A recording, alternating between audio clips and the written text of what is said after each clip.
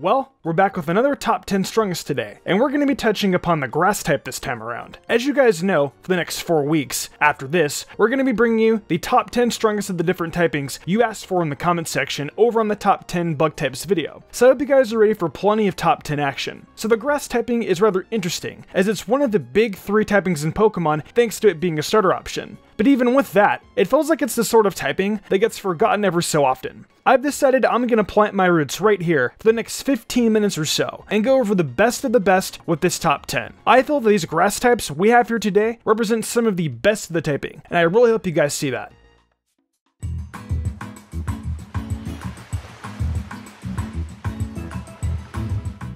So we're going to start off here today with one of the many evolutions introduced in the 4th generation for older Pokemon. I'm of course talking about Tangrowth, and man is it sure worth a spot on this list. If you take a look at its stats, Tangrowth is an incredibly strong Pokemon with base 100 attack and 110 special attack, making it an offensive presence that works on either end of the spectrum. Now, that is not all when it comes to Tangrowth, as it also boasts some tremendous physical bulk. We're talking 100 base HP and 125 defense, so not only can it hit very hard regardless of what you try to focus on, but it also is going to take mostly any physical hits. Where it flounders though is in its special defense and speed, which are both base 50. The speed is something I feel can be overcome thanks to the bulk, but the reality is that Tangrowth is often going to be at the mercy of special attacking Pokemon, something like a Volcarona or an Articuno. However, if it takes a hit and survives but loses a ton of health, there's always the recovery offered by its fantastic hidden ability, Regenerator. So if you switch out, Tangrowth is going to get some HP back. However, if you don't have Regenerator on your Tangrowth, you'll have either Leaf Guard or Borophyll. I mean Chlorophyll. Those are a couple of abilities that will only work in the sun, but they're not awful either, with one boosting speed and the other preventing status effects for being inflicted upon Tangrowth. However, both of those are just severely outclassed by Regenerator. As for moves, Tangrowth has some pretty good ones, with Giga Drain, Power Whip, Leaf Storm, and Energy Ball stab options, and then some other moves like Knock Off, Earthquake, and Sludge Bomb for variety. All in all, Tangrowth is pretty damn good, despite its flaws, and is a perfect option to open up the top 10.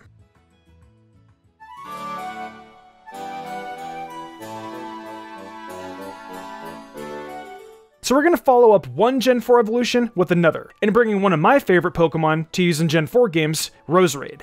I just let Roserade edge out Tangrowth because as an attacker, I think it's a bit more viable. It has got fantastic special attack at base 125, and its speed is base 90, which is of course very usable in battle. It's going to take some special hits too, with that 1-5 special defense. So honestly, while Tangrowth is a bit more balanced on the physical and special sides, Roserade goes hard specially. Its hidden ability Technician can be taken advantage of as well, powering up moves with base power below 60. Though its other 2 abilities, Natural Cure and Poison Point, are also very viable in their own ways. If you have Poison Point, it definitely plays a part in having your Roserade take physical hits, since it'll forever leave the opponent worried about getting poisoned. The moves that Roserade has at its disposal include Sludge Bomb and Energy Ball, 2 great stab moves that'll help establish some dominance in battle. Now, if you're looking for some major damage and a way to recover health, Giga Drain is also a great option. Perhaps even more interestingly, Roserade can learn Dazzling Gleam as well, so coverage against Dragon types, among others, is there as well with just the 1 move. All in all, the couple of coverage moves in its move pool and some great stats, Roserade slides into the 9th spot here rather comfortably.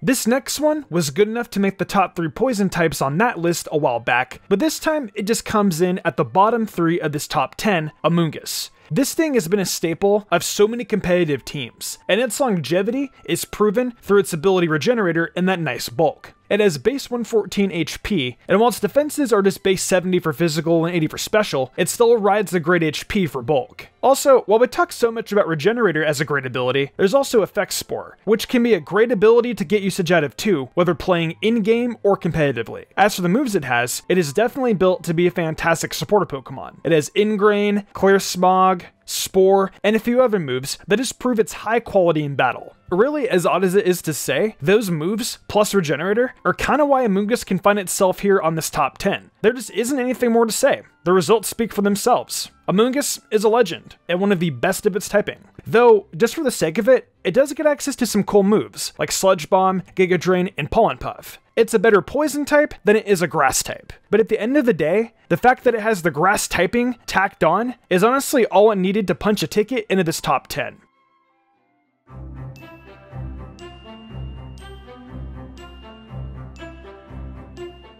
So we move on to number 7 now, and I feel it's fair to bring up our first legend on the list. We're talking about the guardian deity of Ula Ula Island, Tapu Bulu, a fairy and grass type with a physical dominating presence. It makes usage of the ability Grassy Surge, which is arguably the best of the different abilities that set up terrains, allowing Tapu Bulu and other Pokemon that are grounded to heal 1/16 of their HP at the end of each turn. As for stats, Tapu Bulu has got 130 base attack and 115 special defense, though its one detracting point is the same as Tangrowth. It has poor speed, though its defenses aren't necessarily as great as Tangrowth's to help make up for it either. However, even then, the point that pushes Tapu Bulu over the top is its fantastic lineup of moves in the pool. So probably the most impressive move of all that Tapu Bulu has is of course Horn Leech, which at base 75 power will be able to give Tapu Bulu back some HP when used. So it's a very viable source of recovery alongside a powerful stab move. Its fairy type moves it can use are all special, like Dazzling Gleam for example, though the other one is Nature's Madness. And that move automatically lowers the Pokemon's HP by half of whatever it is when the move is used, so it can work well in tandem with a move like Horn Leech. As for coverage, there's Brick Break, Mega Horn, Stone Edge, and plenty more moves, many of which can help stop that weakness to poison types. Tapu Bulu, this has a ton of potential thanks to its strength and typing, and because of those two things, it was an easy choice for this top 10.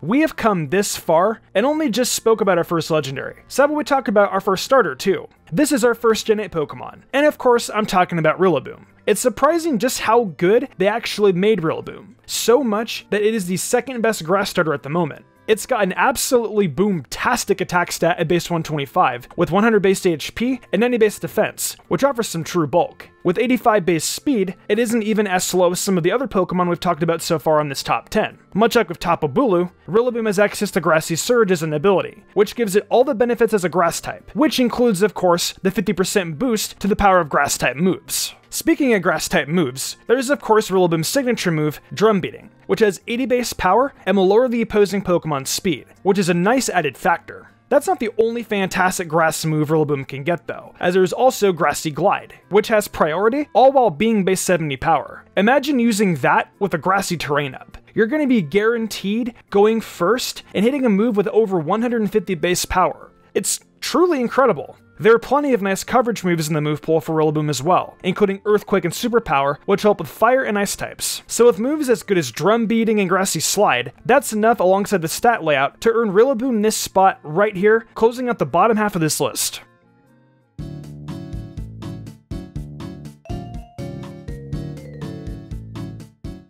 We're gonna start off the top 5 with another 8th gen Pokemon. This one being one of the legendaries added into the Crown Tundra DLC expansion, Calyrex. So, just to get this out of the way, we're gonna really talk about the regular Calyrex here, since its two rider forms aren't grass types. However, I will mention right now that if we had done the top 10 psychic types back before the Crown Tundra came out, I think Calyrex may have ended up taking the number 1 spot away from Mewtwo, considering just how good those rider forms are. Those things have ridiculously good stats. For right now though, let's move away from that and talk just about this big-headed talking deer weirdo on its own. So, starting off stats-wise, it's incredibly balanced. It has bulk with base 100 HP, and then 80 across the board in every other stat. That is truly a picture of consistency, and that can be expected. Now, when we look at the move pool for Calyrex, we see outstanding stab moves in Energy Ball, Giga Drain, Psychic, and Leaf Storm. It's possible for Calyrex to set up too, thanks to Calm Mind, which is a massive part of what got it into the top 5 over Rillaboom.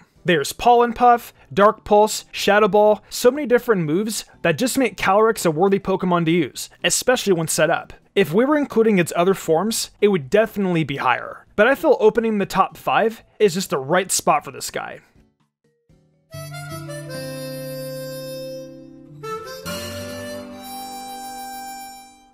Now, following Calyrex, let's talk Unova here. It bring up the great Ferrothorn. The only thing anyone has ever really held against Ferrothorn is that it has a major fire weakness. So it doesn't enjoy taking a flamethrower or anything like that. However, aside from that, this thing is built to eat hits. With 131 base defense and 116 base special defense, Ferrothorn eats hits. Also, despite the fire weakness, look at how incredible of a typing Steel Grass is. Those two typings cover for each other well, removing grass weaknesses like ice, flying, and poison from the equation. It has the ability Iron Barbs as well, that can work in tandem with an item like Rocky Helmet to help punish physical attackers that make contact. Now, even with how good Ferrothorn is defensively, it can pull out some good offensive moves as well, like Gyro Ball, which will definitely be strong considering that god-awful base 20 speed. There's stuff that can be used to set up hazards too, like Stealth Rocks and Spikes, as well as Leech Seed for health recovery. Nothing much else needs to be said about this defensive monster, other than it is definitely one of the best grass types, and most certainly the best defensively of the type.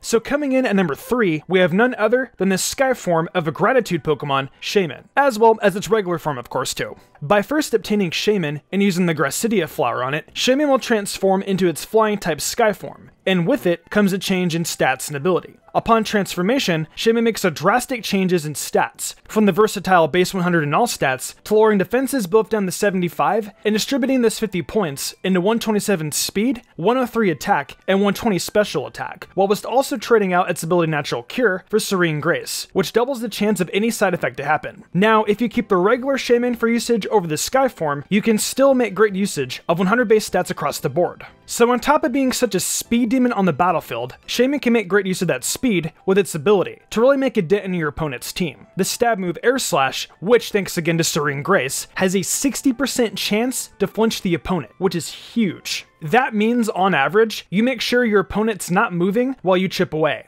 Of course, we can't forget about Shaman's signature move, Seed Flare, which with Serene Grace has an 80% chance to lower the opponent's special defense by 2 stages. Lastly, Shaman has some good coverage. It may not be a lot, but what it lacks in quantity, it more than makes up in quality. We're talking Psychic, Earth Power, and Dazzling Gleam. Those are some really solid moves to help Shaman deal with fire and poison, which are 2 of its biggest weaknesses.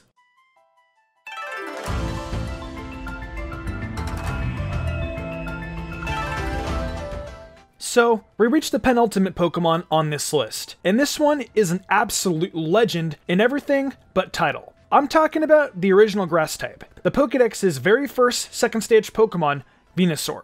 That's right, this absolute unit marches its way here and is definitely well deserved. See, Venusaur has a lot going on for it. It's got a Mega Evolution as well as a brand new Gigantamax form. And on top of that, it has some premier special stats that really set it a step above its grass starter counterparts. Venusaur's special attack and defense are both base 100, and it's got 80 base speed as well, meaning it isn't super slow, albeit it could always be better. That being said though, those stats go up to 123 base defense from 83, 100 base attack from 82, 122 special attack, and 120 special defense. It even gained Thick Fat as an ability, which pretty much eliminated 2 of its major weaknesses that it really had to worry about. Its Mega provides such magnificent power, to go along with a move pool that includes such hits as Sludge Bomb, Energy Ball, Giga Drain, and more. You've got just such a great option in Mega Venusaur. But, of course in Galar, you can't Mega Evolve, so you need to rely on Venusaur on its own merits. However, there is also the Gigantamax form. When you Gigantamax a Venusaur, it'll have access to the move G-Max Vine Lash, which does big damage to any non-grass type. And it hits for 4 turns after the first usage on those non-grass types as well. Basically, Venusaur has been so good from the very beginning, and it is the premier non-legendary grass type in the franchise. However,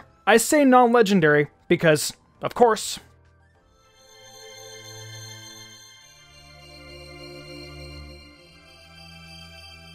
coming in at number 1 is UB04 Blade, otherwise known as the Ultra Beast Kartana. It has the highest base attack of any obtainable Pokemon ever that is not a Mega Evolution. That puts it above everything in Sword and Shield, with base 181 attack. That's a massively scary total, and with base 109 speed, that can easily work to outspeed many Pokemon. Kartana turns into one of the most horrifying Pokemon ever. It's always going to have that type held against it since its special defense isn't terrific at base 31, but its regular defense is as good as Ferrothorn's. So on the physical end, it won't break a sweat at all. However, it's got absolutely awful base HP at 59. Though, let's be honest, who's worrying about Kartana's defenses when you can slap a Choice Scarf on it and start slamming into people with that insane attack stat? Plus, when you're knocking Pokemon out, you'll be getting a boost to attack thanks to Beast Boost. It's just nuts. There's moves like Leaf Blade, Sacred Sword, and Smart Strike that are just going to be enough to cover against so many different Pokemon. There's nothing else to say about the greatness of Kartana, but that it's borderline one of the best Pokemon, period.